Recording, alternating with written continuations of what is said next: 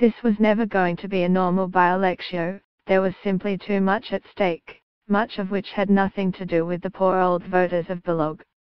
Still, few could have predicted how bitter or broad the political proxy war being fought on their suburban streets over the past weeks would become.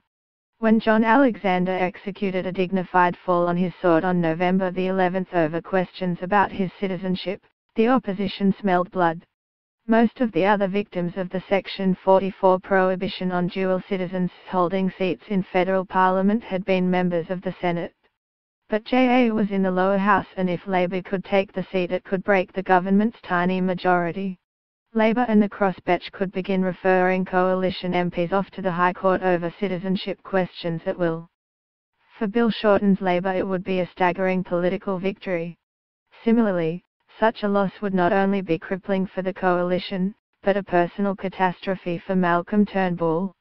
All year his leadership had been harried by the bitter right of his own party, but since the success of the same-sex marriage vote and the rapid carriage of laws accompanying the result, he looked set to end the year on a rare political high. A loss would see him dumped back in the trenches, fending off questions about his leadership. For Labour's candidate, Kristen Keillor, there was a chance at redemption.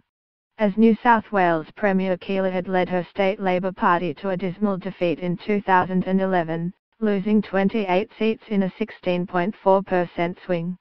To be fair, she had been handed the premiership during that period in Australian politics when the blokes tended to hog the ball until the game was lost, then pass it to the nearest woman standing a few seconds before the whistle blew.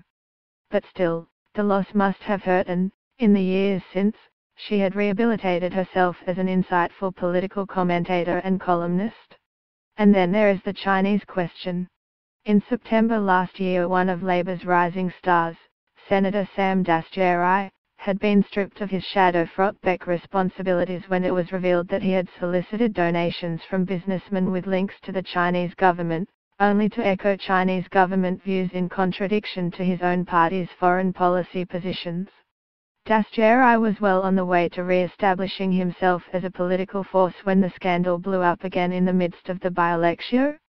On November the 29th, a recording was published of Dastyari speaking alongside one of those businessmen, Huang Xiagmo, in June 2016. In it he can be heard declaring that Chinese integrity of its borders is a matter for China, again in contradiction of Labour's position on territorial disputes in the South China Sea. It was also revealed he had tried to convince his colleague Tanya Plibersek from meeting a Chinese dissident during a visit to Hong Kong. The government pounced, introducing laws to curtail undue foreign influence in Australia and describing Dastyari as nothing short of a Chinese double agent. The issue has particular resonance in the seat of Bennelong, which has the highest proportion of Chinese Australian voters in the country.